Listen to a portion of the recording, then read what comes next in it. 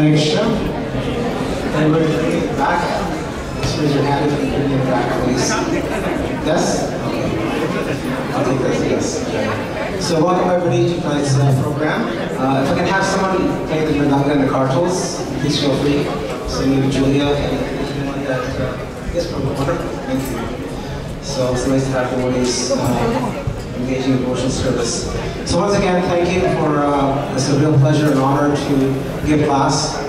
No qualification, I don't have any qualification, but I've been asked to give class, and that's the only qualification I bring to you, is that I'm asked for some seva. So tonight's class, as I mentioned, is about a topic that actually affects all of you in one way or another.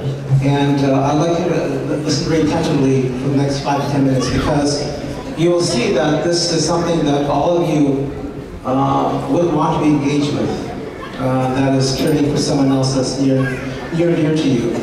So look at it from the perspective of the Acharyas, the Vedas.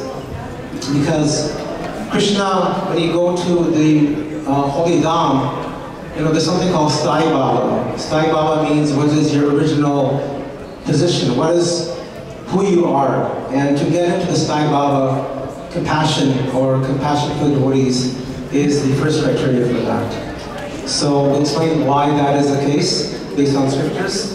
And before we do that, we'll do a little kirtan. Okay, we'll do a little kirtan and then Jairada Madhava, and then the opening prayers and the class. So this class will be going until about 7:40 or so. So if you'll bear with me for about an hour. And then we'll have a video about the V-Care program, pioneers of the V-Care program, both internationally, regionally, locally, and then we also have a sign-up desk. So to the left of me, Gagneet Prabhu is, I think he's there. So there'll be a sign-up desk, and we ask all of you to think about this wonderful volunteer opportunity, and you can sign up for this as well. Towards the end of the program. And Mother Lalita Priya is right here, so she's our leader, and we'll also discuss a bit about that as well. Jen. Okay, so we'll start with Kirtan, because Kirtan is essential for creating the mood for this class. All right, so here we go. Hare Krishna, Hare Krishna, Krishna Krishna, Hare Hare.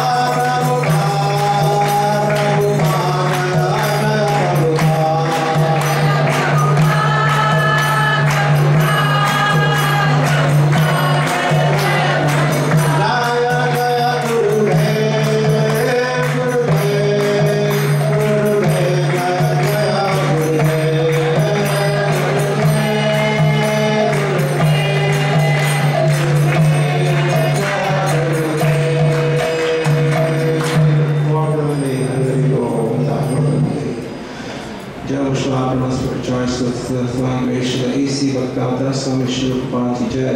General Swami Brahmasprachaya Sutta Swami Srila Bhaktivinoda Saraswati Goswami Maharaj Prabhupada Ki Jai. Brahmakoti Vaishnava Sampradaya Ki Jai. Namacharya Shri Haridas Thakur Ki Jai. Prem Sakar Shri Krishna Chaitanya Prabhu Nityananda Sri Advaita Gadadhar Saraswati Gaur Bhaktivinoda Ki Jai. Samaveda Bhaktivinoda Ki Jai. Nitai Gaur Purnamdi Hari Hari Bol. All graces and devotees Hare Krishna. All glories to Shri Guru Shri Gauranga. Namo Shlai Krishna Sangutale. Shrimati Bhaktivedanta Swami Namane Namaste Saraswati Gauravani Charine Vishesha Srinivadi Pashtatra Shtamini. Mukam Karoti Vachalam Pangam Langariti Green Ditku Prata Mahade Shri Guru Dinataram Shri Guru Chaitanya Devam Shri Guru Paramandana Madhavam. So, what I'd like to do is I'll start with the slides. I'd like to just, for people that have read the, or are planning to read the Srila Prabhupada Lila Rita, this Lila Rita is a book that was compiled by one of his early disciples, Sri Goswami Maharaj. And it's used to be a 6-part volume, if I remember correctly. I got my first one in 1983. That's when we were at the Iskcon or temple. And then subsequently I gathered the most recent volume is 7 volumes. But in one of the books, the title is called The House in Which the Whole World Can Live. So Prabhupada, the founder of Charya, that's the preeminent guru, whose form is right there on the altar. The one who founded this movement back in 1966, in July 1966, was incorporated in New York City. So he built a house in which the whole world can live. And as we know, that there are many houses in Iskcon. There's a house for daily worship, there's a house for prasadam distribution, there's a house for book distribution, there's a house for housing devotees, and there's a house of compassion. So we're going to talk about the house that he built, House of Compassion. And in Toronto, we also have this House of Compassion. And in any house, there are basically 4 main foundations. Right, there's 4 foundations. I'm not an architect or builder, but I think mostly, when you look at a square or rectangular building, usually 4 foundations. So it is said, now no credit to me, but it is said that in this house that we have, the one that I'm very fortunate to be with, this Vishnu Care program in Iskcon, Toronto, there are 4 limbs in this house. So it is said, I don't know who said it, I think Mark Queen might have said it, but he said that in every successful man, behind every successful man, there is a woman. So I want to, for all the classes that I've been able to give and all my service, I want to devote the first limb of this house to my wife, Sachi Devi.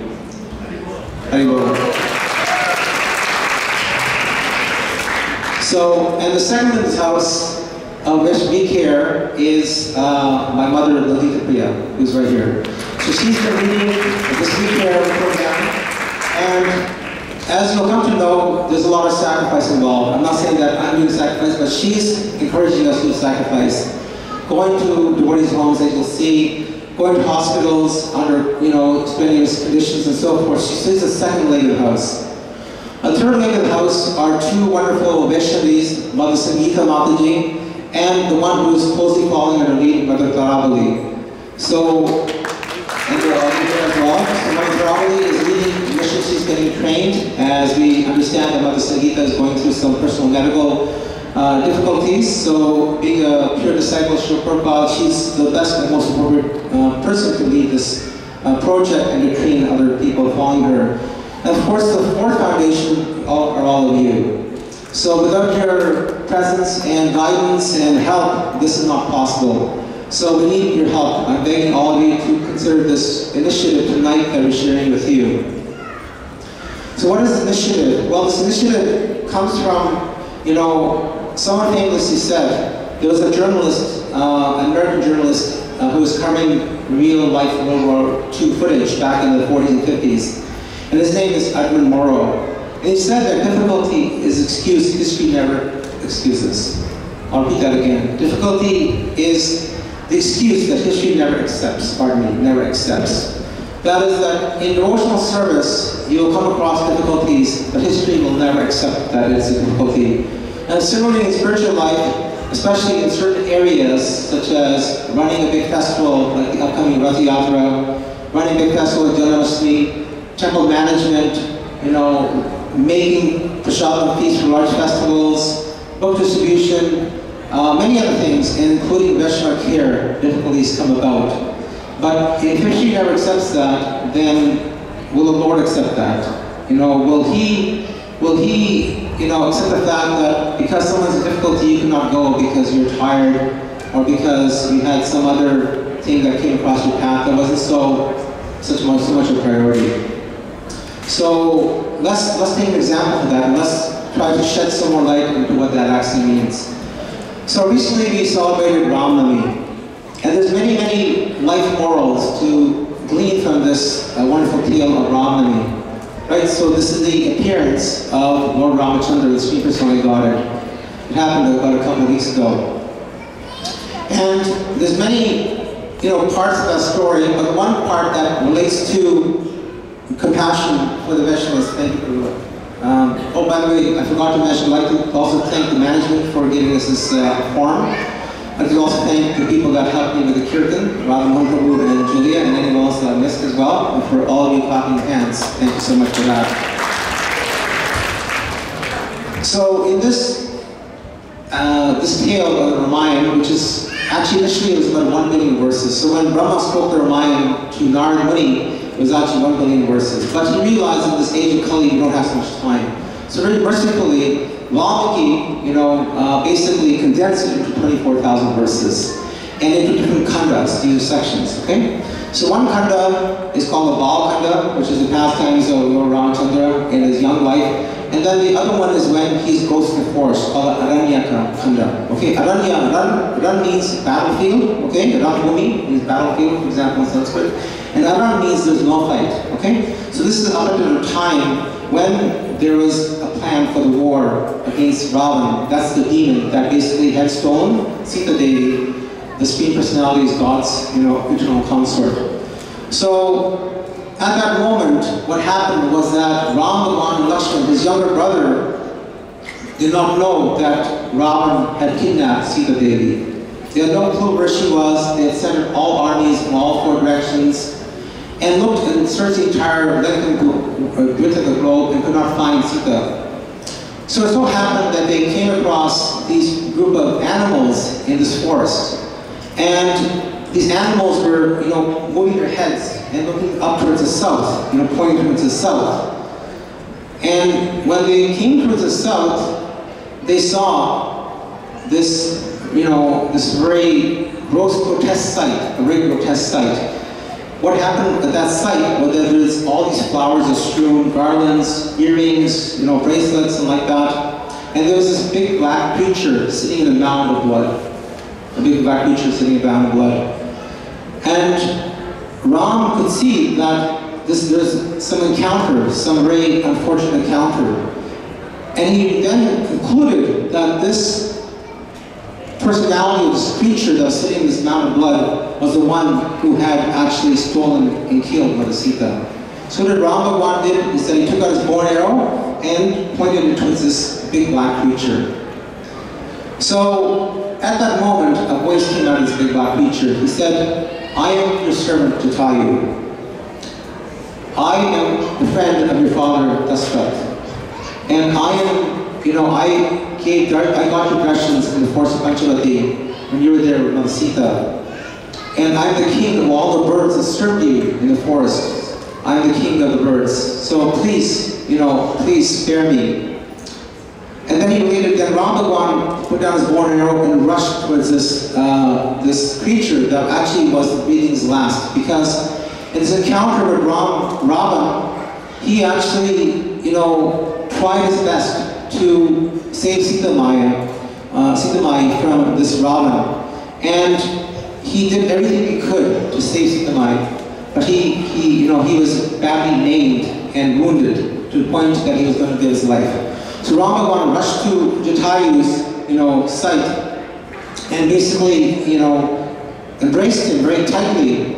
And tears, he had a flood of tears coming out of his eyes. This is the Supreme Personality of Godhead. And he said, what happened? He explained the whole story. And he said that, Ram Bhagwan said, I know that you're old, He is a vulture, he was a king of the birds, he was actually a vulture.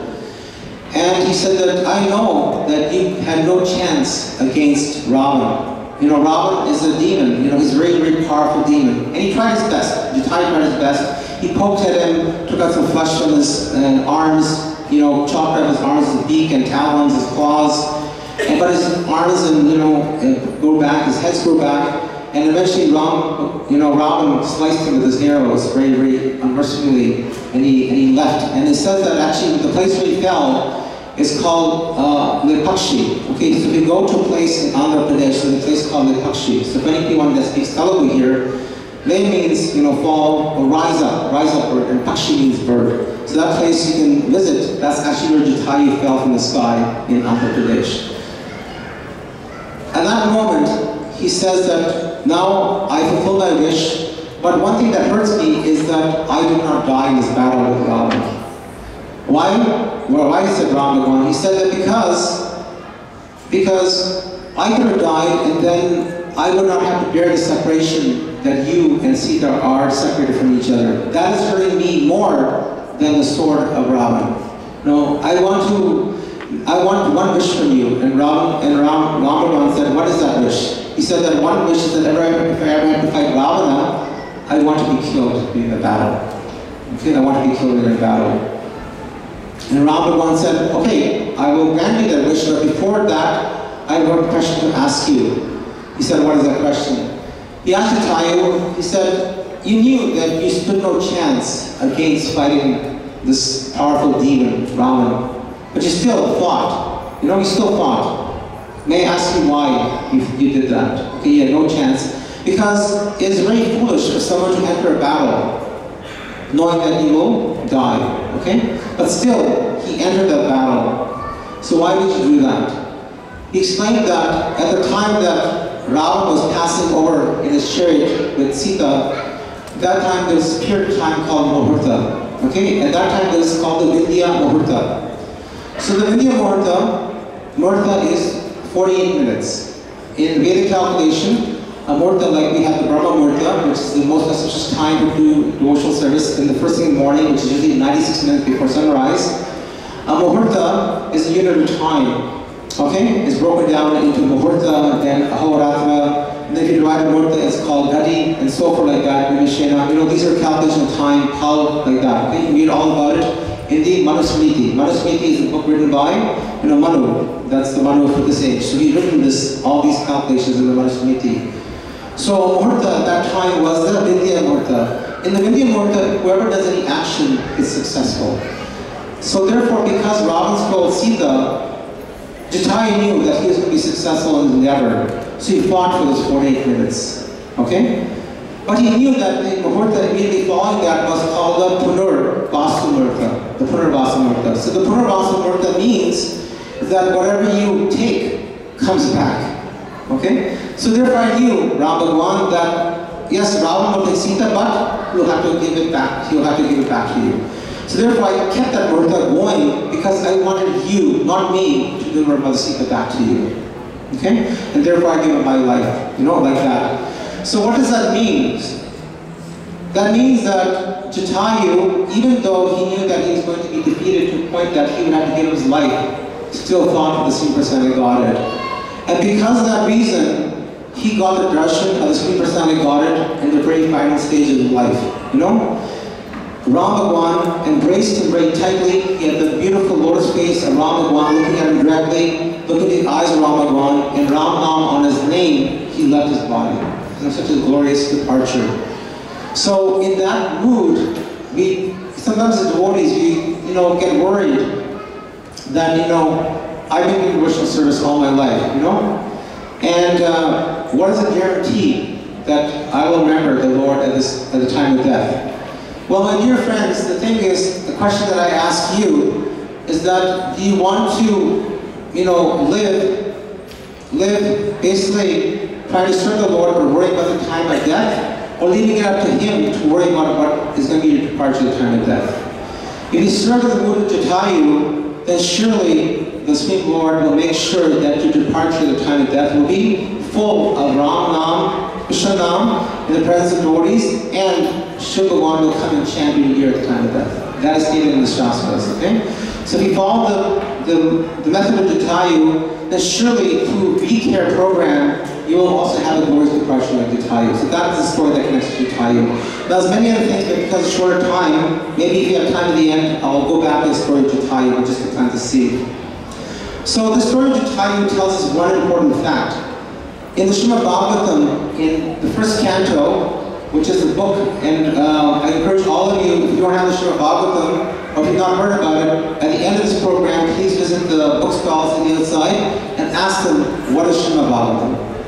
Ask them what is Srimad Bhagavatam, and they will be more than happy to tell you what is Srimad Bhagavatam. Because all these stories that we hear are essentially in the Srimad Bhagavatam. So Srimad Bhagavatam has, many books, and the first book is called a canto, the first canto. In the first canto, in the chapter 8, verse 48, there's a wonderful verse that says, the devotees of the Lord are so forbearing that even though they're defamed, cheated, cursed, disturbed, neglected, or even killed, they're never inclined to avenge themselves. That is, they never retaliate. A devotee's main aim is to please Supreme Personality Godhead, whether at the cost of the fact that they're cursed, whether at the cost of the fact that they're hurt, whether at the cost of the fact that they're defamed, or even they have to give up their life. Devotees, the main goal is to please Supreme Personality Godhead. So the outline of tonight's class is based on what's called the Misra care. So back in 2000, Mother Sangeeta Devidasi and her god sister Jasuniya Devidasi, both being medical people, they, under the guidance of Srila Prabhupada, founded the Vaishnava Care, that's counseling, assistance, resource, and education. Mother Sangeeta currently resides in Philadelphia, and she came here at least a few times to Toronto to teach us this course about WeCare, and she's gone around the world explaining that. So she took initiation, if I believe, back in LA in 1973, and since then she's been doing many, many wonderful things for devotees as a hospice care nurse and as a certified Misra counselor. She's also the author of this book called The Final Journey. We have copies here, and I humbly request you to please take one home. And if you run out of them, you will make sure that more books come to you. This book called The Final Journey integrates her knowledge and teachings of hospice care for dying and how to get spiritual wisdom based on the teachings of Srila Prabhupada. So this book tells you, hand by hand, section by section, how to care for someone who's in distress or leaving their body. Thank you for your food. So the outline is what is compassion. We'll talk briefly about what does mean compassion. We'll focus on the verses in the scripture. Why is it important to us? Why are we even talking about compassion? We touched upon that briefly. And then also to share with you a video on the efforts of Mother Sangeeta and other things internationally. So next slide. So compassion is defined as being sympathetically aware of others' distress and a desire to alleviate it. So it's both things. That is, you are aware of the person's distress and you want to do something to alleviate it, according to the dictionary. Now, what do the teachers say, the Vedic teachers, the Acharyas say? There's a book called The Nectar of Devotion, and in that book it says a person who is unable to bear another's distress is called aparadukatuki. That is one who bears or feels for someone's distress, one who laments for the ignorance of others. Ignorance does not mean not knowing what is the latest score, whether the Raptors will make it to the playoffs. They probably won't this year, they're not doing so well. But anyways, the point is, ignorance is the fact that ignorance means that they are coming back again in this material world, this cycle of birth and death, like that, okay? And then Bhaktivinoda Thakur, who is sorry for the misspelling there, Bhaktivinoda Thakur, who is the spiritual grandmaster of Srila Prabhupada, in his book called the Jiva Dharma, which is called Eternal Nature, he says that it's the tenderness of the heart to the jivas, and that's called daya, or compassion. Next slide. So I'll get someone to read. Would someone like to put up your hand and read what's on this makes it a little interactive? Matsi, would you like to read? Mother Martha? By the dint of his sinful activity, abundantly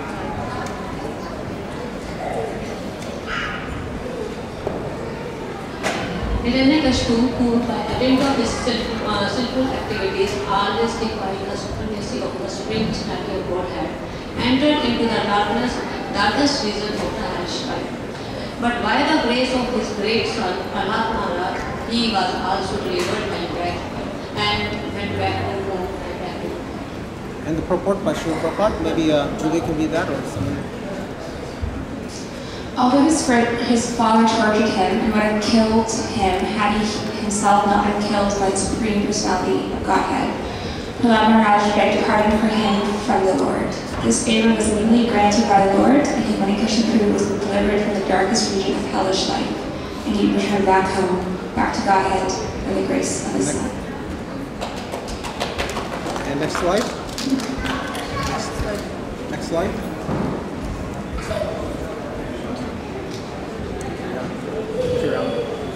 Read all of it. Although the Lord is very compassionate upon suffering humanity, human beings are generally not very anxious to serve Him. The relationship is something like that between the Father and the Son. The Father is always anxious for the welfare of the Son, even though the Son forgets or neglects the Father. The word anukampina is significant. The Lord is so compassionate upon the living entities that He comes Himself into this world in order to benefit fallen souls. Hidayata hitavasya nani bhavati vada abhutanamatanasya hidamanamshdana. Whenever and wherever there is a decline in religious practice, O descendant of Bharata, and a predominant rise of your religion, at that time I descend myself. And that's from the Gita, chapter 4, text 7. Jai, thank you so much. So, what we understand from here that there many millions of years ago, there was a son and father. For people that are not so aware of the story, the father was called Hiranyakashipu. He was the biggest and greatest demon at that time. And his son, Prahlad Maharaj, which is his fourth and last son, he was a pure devotee. So it so happened that they didn't have such a good relationship. You know, it's usually between the mother and the daughter-in-law, but this time it was actually the father and the son. So some people got very close to each other, you know? And this is not some, just, you stole money, this and like that, you took money, you didn't tell me. No. It was actually the height of, atrocity. So Hiranyakashipu, his father, being very powerful, he completely tortured his son in more ways than we can think. He tried to murder him, slay him, put him on fire, throw him down a cliff, put him in a vat of poisonous snakes, scorpions, mosquitoes like that, did black arts, black mantras, did everything. Put him under boulders, lock him in a cave, everything possible to kill his son. But at the end, when the Supreme Lord, Nrsimha Day, his appearance day is when he comes, will be happening very soon. I think on May the 4th this year is his appearance day, on a Thursday. When he comes to the pillar, he kills his father. He kills Hiranyakashipu. So after the killing, he asks, what boon would you like, my dear son? And he says, my dear Lord, I want nothing but I want deliverance from my father. So imagine, someone who completely tortured you, but you're asking, please prevent my father from going to the hellish planets. Please forgive him, and please take him back to Godhead. And because of that, being a pure devotee, the Lord had to fulfill his wish. So he went back to Godhead. So Hiranyakashipu, the worst of all demons, went back to Godhead. Next slide, please. Someone would like to read this? Oh, yeah. So, would someone like to say this verse, or this purport? Thus he comes himself, or sends his devotees, and his servants to fulfill his desire, to have all the fallen souls come back home, back to Godhead. Om Tat Sat. Jai. Shrimati Rastu, Shrimati Rastu. Next slide, please. So why is this important to us? Because, as we said earlier, it is not possible to execute devotional service. Now, what do I mean by devotional service? Devotional service simply means that we serve without any, any personal desire for sense gratification. We simply serve because we're asked to serve the devotees and the Supreme Lord. So it's not possible to execute devotional service unless we have genuine compassion. Not artificial, but genuine compassion. That is, what is it for me? If you think about what is it in for me, then it becomes artificial. But what is it in for that person you're serving and what will please the Lord, That is called genuine compassion.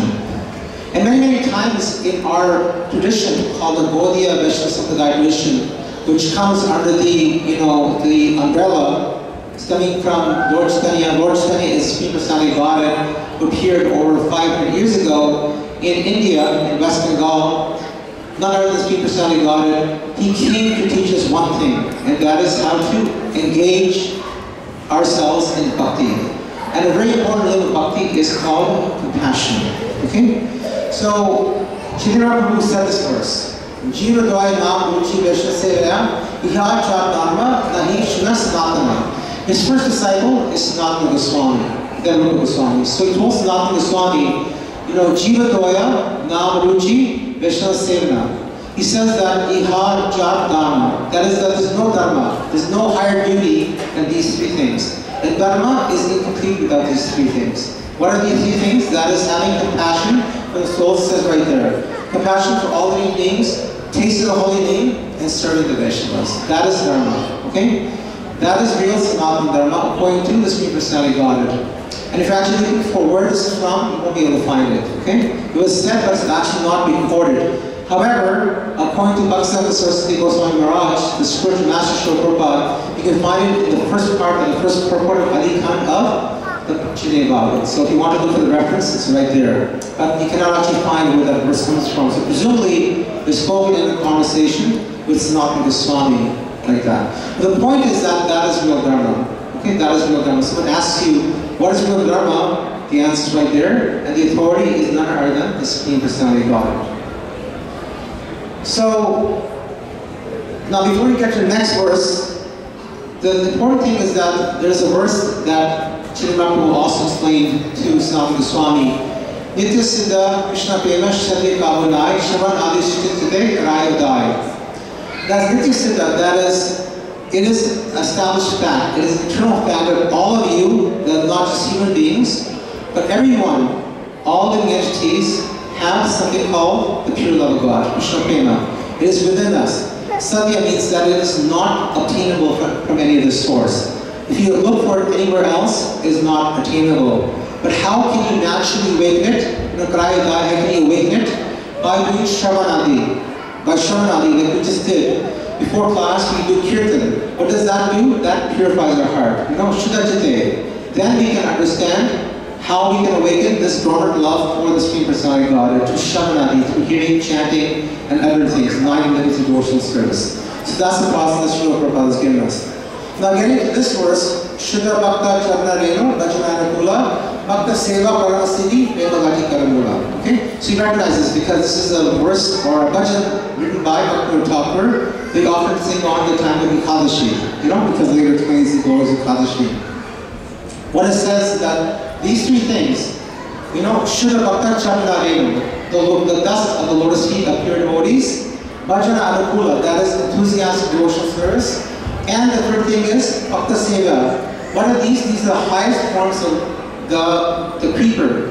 This devotional service is like a plant that when you sow it in your heart, it forms a plant that goes to the Supreme Personality of Godhead, to the rest of the feet of the Supreme Personality of Godhead. So my dear friends, this is the secret of success in devotional service. If you do these three things, serving the devotees, you surely go back to Godhead.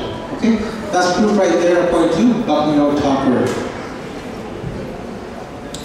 Another authority is Shiv Bhagwan. So we also had the Shivratri, just I think about it's almost a month ago or so now, Shivratri. And there, Shiv Bhagwan says in a very important verse of Parvati, he says, Aradhanam Sarvishnu Vishnu Aradhanam Tasmat Paratram Devi Tadyam Smarchana. What does he mean by that? He says that Aradhanam means worship. Higher than the worship of the Devatas is the worship of Vishnu. Okay?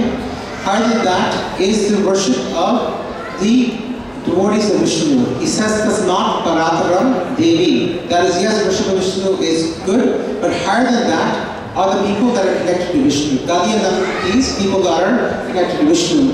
Smarshana means that they're rigid in their devotional service. So if you serve the devotees of the Lord Vishnu is more pleased with you. And that is according to Shiv Bhagwan, who is one of the 12 authorities. Why is this so important? Because, you know, when we are not compassionate towards devotees, then the Supreme Lord does not show compassion to us. Okay? And the story that is oftentimes quoted happened also, you know, many, many eons ago. And that is a story where these two personalities called the Vasa Muni and Ambarish Maharaj had a conflict. Okay? Because of the Vasa Muni. So the Vasa Muni, as you might remember, is a very, very powerful sage. And you can also read about this in none other than the Srimad Bhagavatam in Canto 9, Chapter 4. Okay? So what happened is that the Vasa Muni is, I hope he's not around here, I hope he's not hearing, because he tends to come at the most inopportune time. Okay? He's the foremost example of an anastas, aditi. You know, aditi means at the right time, but he's aditi, he comes at the wrong time, you know? Like you're all ready to go to the Rath Yatra, you know, you're getting at the house on 10 a.m. on Saturday morning, and all of a sudden he knocks on your door. I want breakfast, you know? Oh, okay. And you're supposed to be on the cart with Jagannath, you know? This is the Vasa Muni, you cannot say no to him. So Ambarish Maharaj had the same problem. Ambarish Maharaj did a fast called the Ekadashi fast. You know, he fasted for 1 full year of Ekadashi, and this day was called Dvadashi. And it was a special time called the Parana time. Okay? Parana time is a time when you're supposed to break your fast. And the Vasa Muni shows up. So what to do? Well, then Ambarish Maharaj consulted his brahmanas, and he said that if you take some water, then you will break the fast, your fast, but you'll also not disrespect him, the guest, because when the guest comes, you're supposed to feed them first. But the Vasa Muni, being a very powerful yogi mystic, he had all the cities, all the 32 cities. He saw through his vision, you know, that Ambarish Maharaj had taken some water. So not only was he hungry, but he also became very angry. And when someone is angry and hungry, you have like a hungry snake, and you step on a snake, they bite you harder.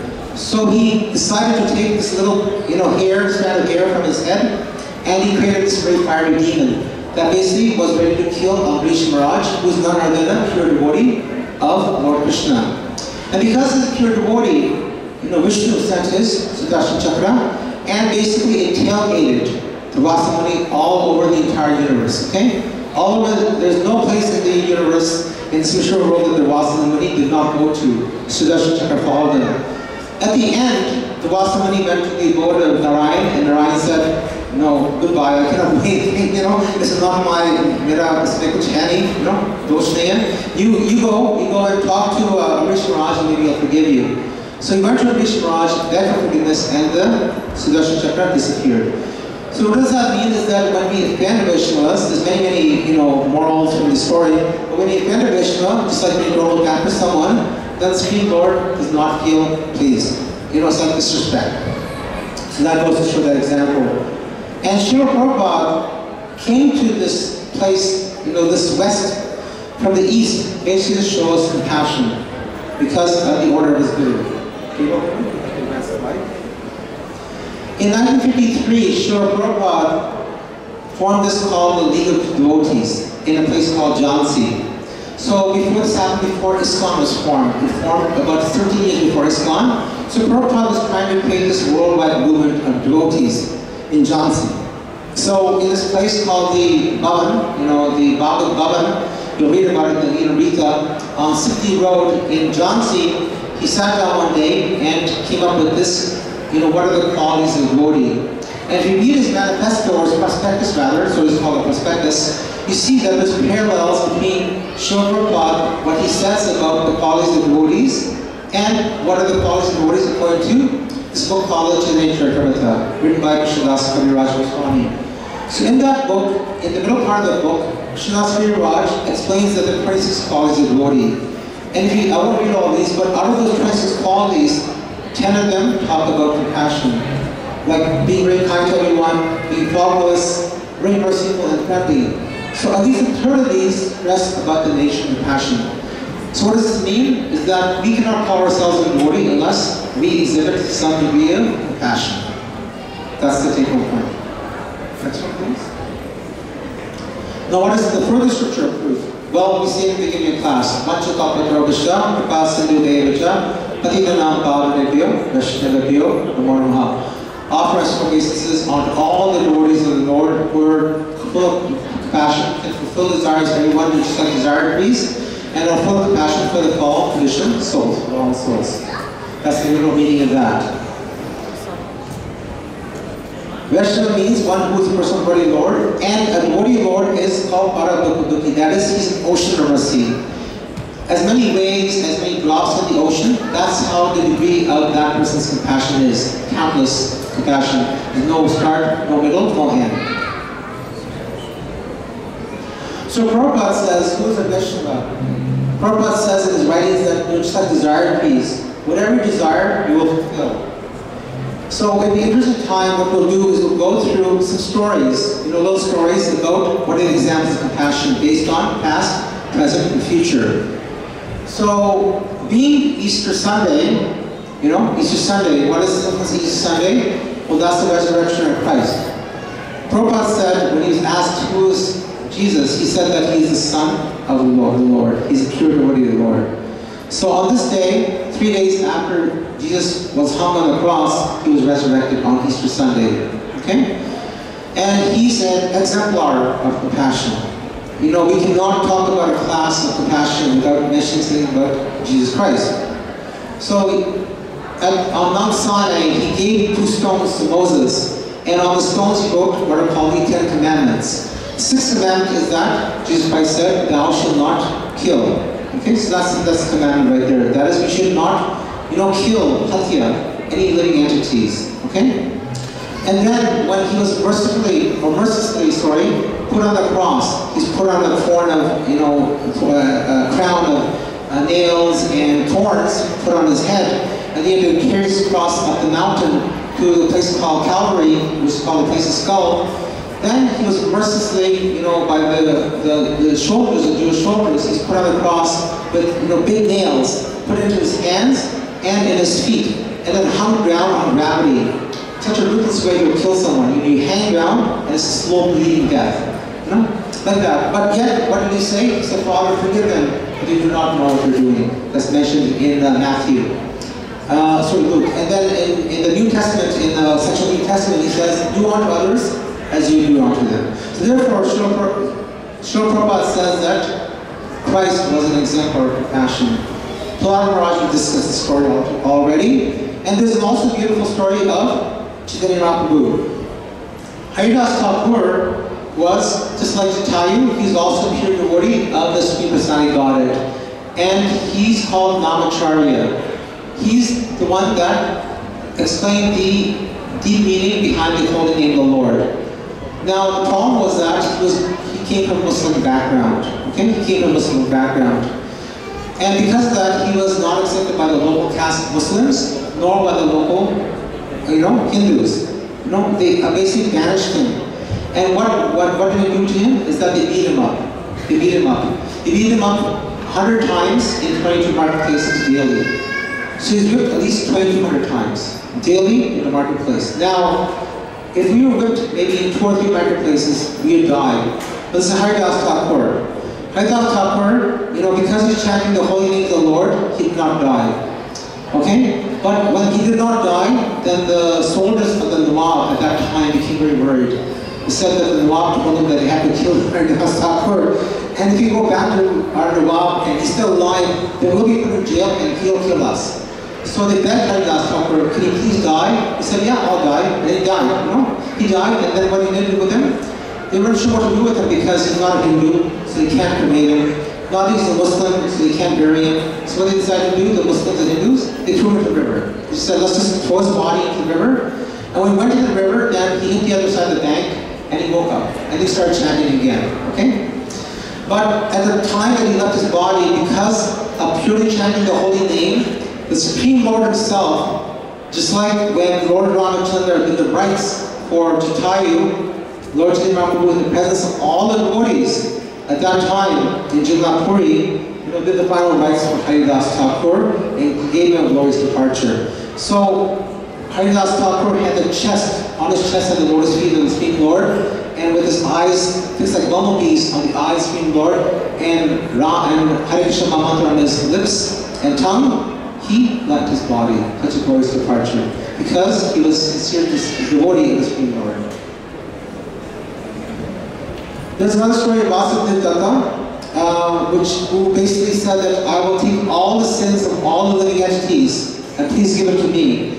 And Lord Chaitanya Mahaprabhu was inspired to say that because you have taken this vow, you know, I'm yours. You can do whatever you like with my body. The Supreme Lord is saying that he saw me in the marketplace. And that's Vasudeva Datta. So Bhaktivedanta Saraswati, maybe someone can read this, okay? We're just a few more minutes until 7:40, so someone can read what Bhaktivedanta Saraswati said about Srila Siddhanta Saraswati Goswami Thakur writes in his purport to the Chaitanya Charitamrita. In the Western world, Christians believe that only their Guru, Jesus Christ, appeared in this world out of a desire to suffer on behalf of the people of the world by accepting their sins. But here we see that amongst Mahaprabhu's associates, Vasudeva Datta Thakur showed a compassion millions of times greater and more generous, as he was willing to suffer in the place of all creatures in the universe. By so doing, he taught the world the unlimited nature of the Vaishnava's selfless love. Right. The next slide, please.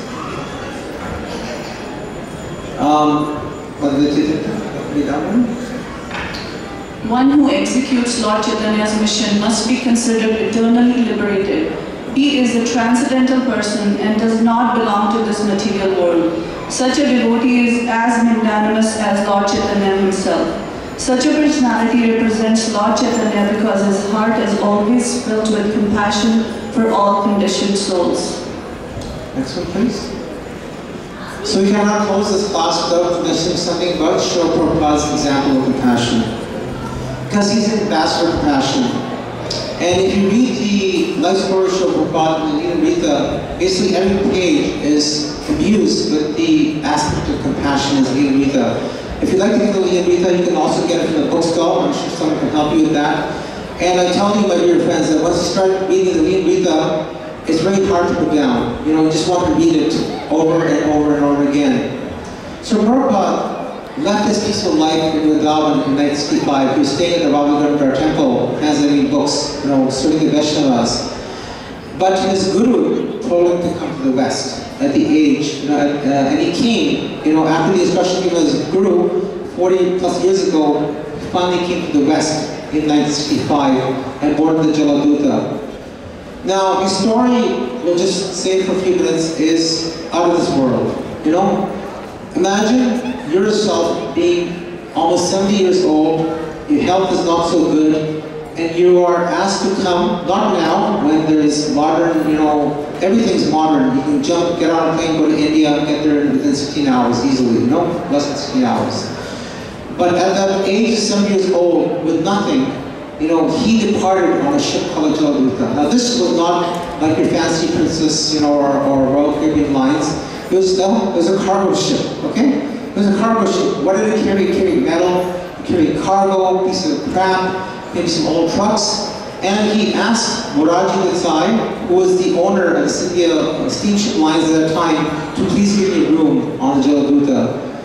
Why? Because he told Moraji Desai, Sumati Moraji, Moraji Desai is our old Prime Minister.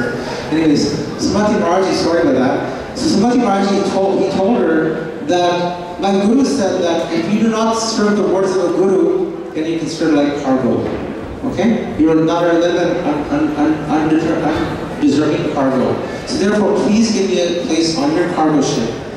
So he went on the cargo ship, suffered 2 heart attacks, and finally landed in New York City. First he landed in the Commonwealth Pier, and then landed in New York City. You know, the skyline of Manhattan, like that. I think it was the 17th pier, or something like that, you read in Lila Rita. So anyhow, Srila Prabhupada had nothing. You know, he boarded the Jaladuta with his 3 volumes of the Srimad Bhagavatam, an umbrella, and just a few other belongings. But he had nothing else with him. You know, he had some oatmeal that he was making every day on the ship, and that's it. Nothing else. You know? It is said that when he arrived in New York City, when he went down the plank of the ship, he did not know whether to turn left or right. But it so happened, how did he get to America? Okay? He got to America because one of his friends in Agra, named Madhur Prasad Agarwal, had told him that his son, Gopal Agrawal, was in America. He was there as an engineer, went there in the 1950s, married a local American lady, but unfortunately, you know, they got into drinking, meat eating, you know, late night parties, and so forth. And this Prabhu'S Agrawal was worried about his son because, you know, they came from a traditional Hindu family. So his father was not so happy. He was worried that, you know, his son would actually break the tradition. So Prabhupada heard that. He said, "Oh, your son is in America, eh? Do you mind if maybe they can send me a letter? You know, I can go and help your son and daughter-in-law and maybe fix the family situation." But guess what Prabhupada had? He not only was he trying to deliver them, but also to deliver the entire world. Okay? So that was the ticket to get to the West. So Bhattar Prasad just heard about it, but he was not interested. What happened is that a few weeks later, Prabhupada got a letter from Bhattar Prasad Agrawal that Sali Agrawal had gone to the US Embassy and signed a declaration to sponsor him. Okay? So Prabhupada went to the Jaladuta and then told his son, Vrindavan Chandra, send them a letter back saying that I've come, I'm coming. So when they got the letter a couple of weeks later, and he had already was in the Jaladuta, then when Sally got the letter, she then called up Gopal Agrawal, who was at work, and said, "Look, the Swami's coming. You know, he's coming all of a sudden, you know?" Because she had sent many letters to other Swamis, but they never came. But Srila Prabhupada, in the right age, very unexpectedly, came to America, to a place called Butler, Pennsylvania. How many have been to Butler, Pennsylvania? Actually inside Butler, Pennsylvania. No one? Anyone? I'm sure, yes. Thank you, Prabhu. So Prabhu's gone to Butler, Pennsylvania. We were there in October 2016, probably you were there at that same time, and you can get a darshan where Prabhupada stayed in the two-story small apartment, okay? Like that in Butler, Pennsylvania. So they had two kids. One son was rich, I forget the other son's name. So Prabhupada arrived, this Goswami, Sridhar Swami from Vrindavan Dham, who's translating the books of Radha Damodar, comes to this Misra town of Butler, Pennsylvania, you know, in some weird clothes with a mark on his head, and you know, this tail, unknown to anyone, and living there. So when he arrived there, it was 4 a.m. at night time, okay? And there was no place to sleep. So Gopal said, "Where would you like to sleep?" He said, "Oh, I'll take the couch." She slept on the couch. Prabhupada, you know, slept on the couch. This is the savior of the entire world, crouched in the couch, you know, for 2 weeks. What happened was the next morning, when he woke up, early in the morning, they're also the family sleeping. He woke up, he went to the fridge to look for some food, and what did he find there? M-E-A-T, okay? But somehow he managed to get some fruit and offered it to his guru and distributed the food to the family.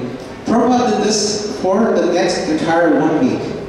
There's no sabji mandi, no desi mart, nothing like that in this place, you know? Nothing like that. You know, this was the 1960s, you know, when there was nothing like any Indian stores around there. So you got no dal, no sabji, no chawal, nothing like that for an entire week. But he was happy. He said that if I have to give him my life on this battlefield for the pleasure of my guru, I will do it. And Prabhupada did that. And then he went to New York City, and the story goes on like that. So what I'm trying to say here is that Prabhupada, you know, went to extreme lengths to, you know, serve his guru and to spread the mission of compassion. And to close on the next slide, 3 things that Prabhupada exemplifies by his compassion.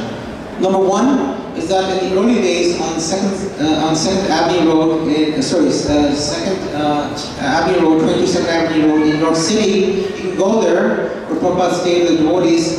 He used to run the entire study program himself. It was a one-man study program. Okay, one-man study program. What he did is that he got all the vegetables, he cooked them, you know, he put them into plates, prepared them, fed the devotees, and then after the devotees had 3 or 4 plates of prasad, went home, then what he used to do at midnight, clean all the pots himself, you know, like that. So he did everything, clean the pots of the program. And then when the devotees started getting more in number, then he told the devotees, by the way, you remember, you know, these devotees were, so these early devotees were hippies, you know. So he used to take, you know, a bath maybe once every week or once every 2 weeks. So there's something called, you know, BO coming from them. So Prabhupada said, no, you must, you know, go and take a shower. So he's our guru. We have to listen to our guru. So next morning, what happened? Prabhupada got up. There's a line going to the bathroom, you know? There's a line. Prabhupada could not get to the bathroom because there's 2 or 3 other hippies in front of him on the line, but he's in the line. He said, no, I cannot break the line, I'll stay in line. And the last example of his compassion is at one time, I think this is speaking by his Buddhist in Buffalo, he could not find Srila Prabhupada at the Sunday feast. Where was Srila Prabhupada? He was standing in line in this Sunday feast. He was standing in line for Prashadam in the Sunday feast. So the world Acharya, showing the example, leading by example, is standing in line. So therefore Prabhupada, he walks the talk, he walks the talk. He basically showed by example that he's a true Acharya compassion. So if you just follow the example, I can guarantee you that surely by holding on to those feet, we'll go back to Godhead. So with that to close, this recare program tries to follow some of the principles of Srila Prabhupada. So in this 1 hour, I hope I didn't bore you, but this is 1 hour of compassion. I hope that with the mercy of Srila Prabhupada Acharyas that we will feel inspired, to please Shri Radha Krishna Gopinath and the Asasakis who are on the altar as well, Lita Vishaka. You don't see them on the altar. They're looking at us. They're saying, how can you help us? They're asking, how can you help us, these gopis, okay? So we can help them by basically signing up here on this desk, and there will be people to help you. You can put your name down, and then we can also guide you how this program, a week here to help you. And there's some training involved as well. It's a very straightforward training, but because there's some important terms, technicalities, sensitive issues, medical things, it's actually very easy. You can sign up for this program, and therefore you can serve your loved ones in this program called Vishnu Care. So with that, we'll close, and now we have a video.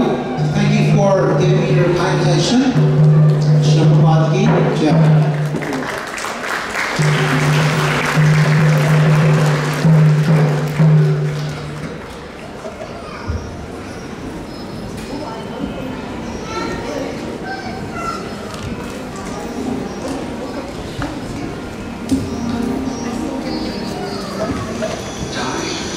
Leaving this world. And that's a very sacred part of life. And operate spiritual connections.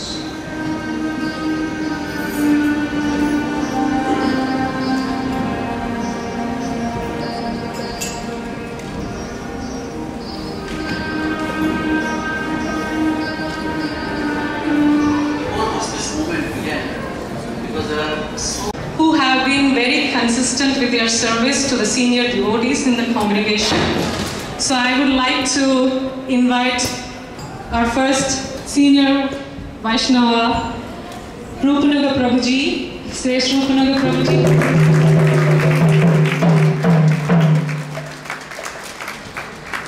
Thank you so much for serving Mother Subudhi all the time. Not only Mother Subudhi, he has been serving a lot of other devotees of the congregation since time immemorial, I would say, like long time.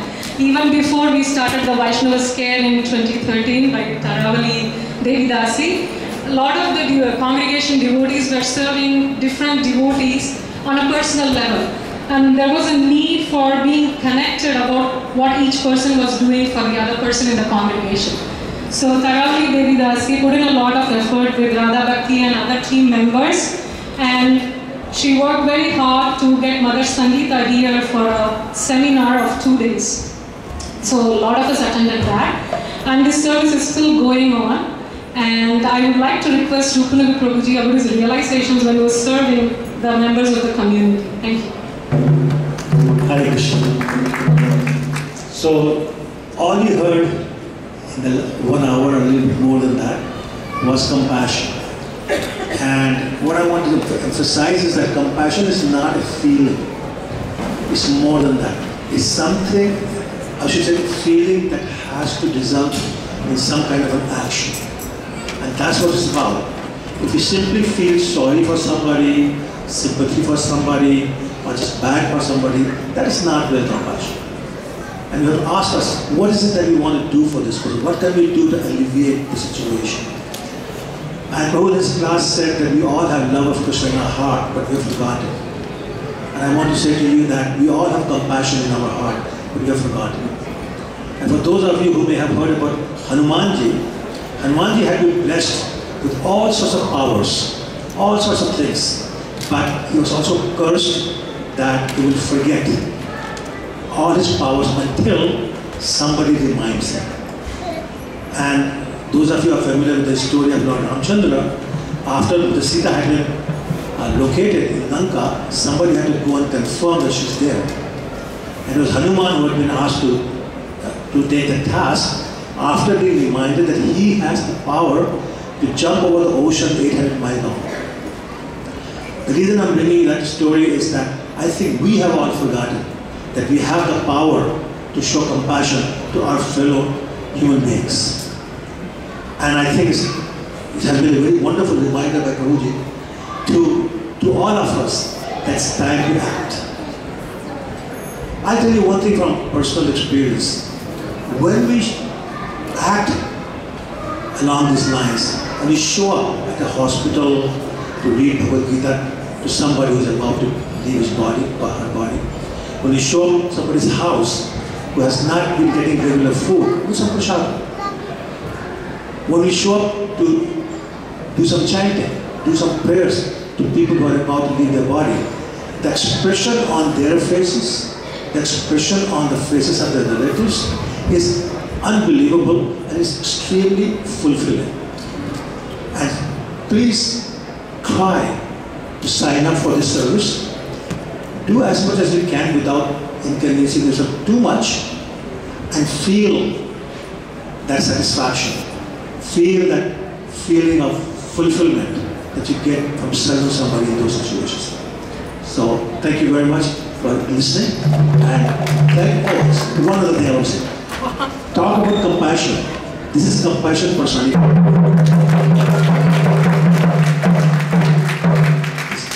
This whole care system in Toronto runs because of her. She's the leader, she's the inspirer, she's the doer, and she leads by example. It's unbelievable. I cannot say enough. So thank you.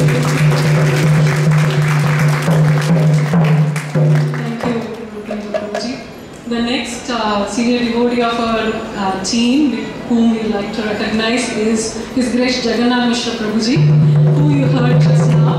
He's a wonderful person, always ready to guide us, give us some ideas how to run this. Anytime there is a problem, he's always there for us.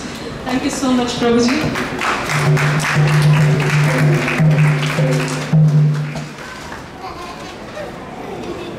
And the next member we would like to recognize is Salil Prabhu. He has been serving Mother Subhadi. Every week, twice a week, he visits her with prasadam, spends time with her, shares the scriptural knowledge, shares the wonderful philosophical wisdom, and then enjoy chanting and doing kirtan. Thank you.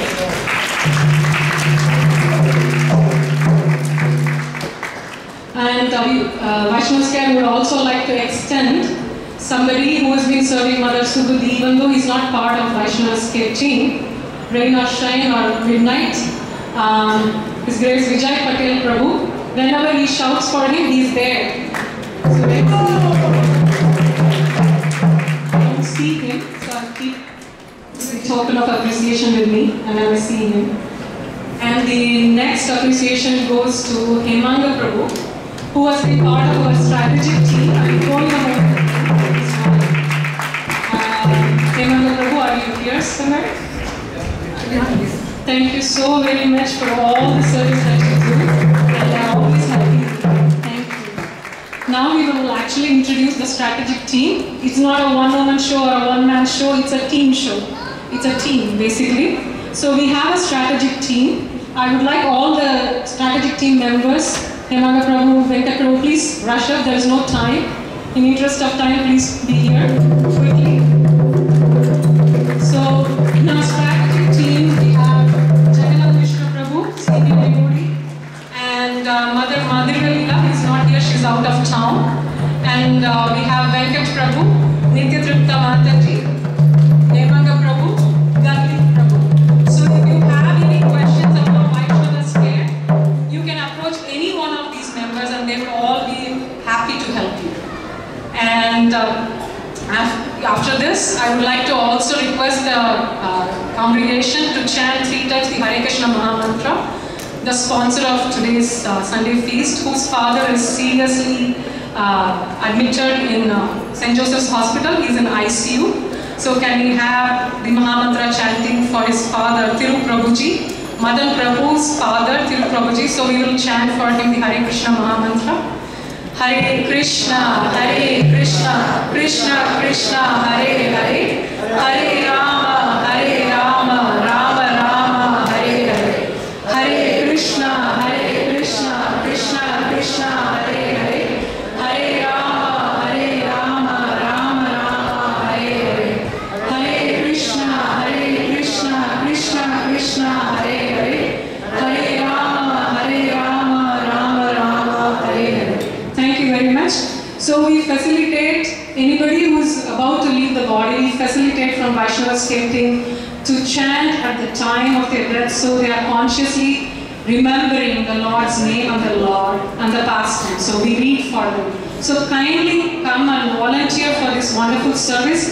Of course, training is mandatory. There is a main training. This is sensitive service and this compassion is required. So this is a training service. So we are here to help you and guide you. Thank you so much. Hare Krishna.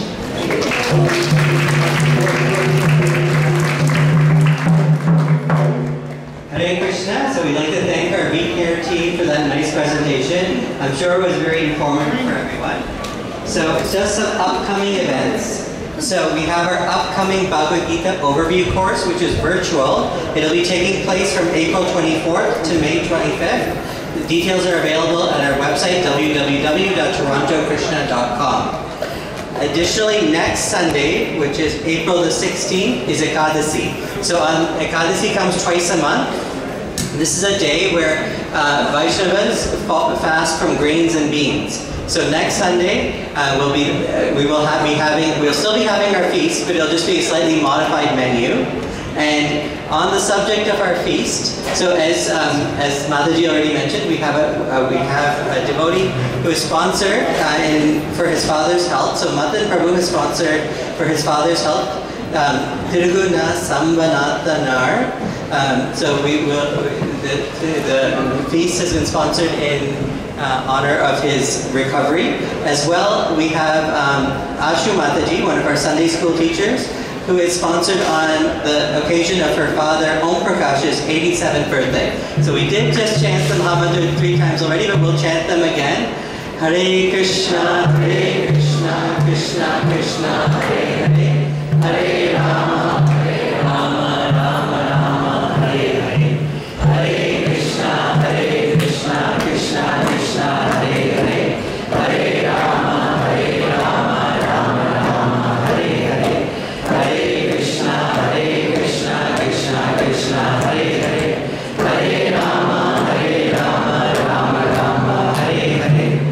So just as everyone is aware, you're able to sponsor the feast as well as the garlands that are offered to the Lordships every Sunday. If you'd like any more information about that, or if you'd just like to make any kind of contribution to our programs here, you can see Neetu Mataji at the front desk.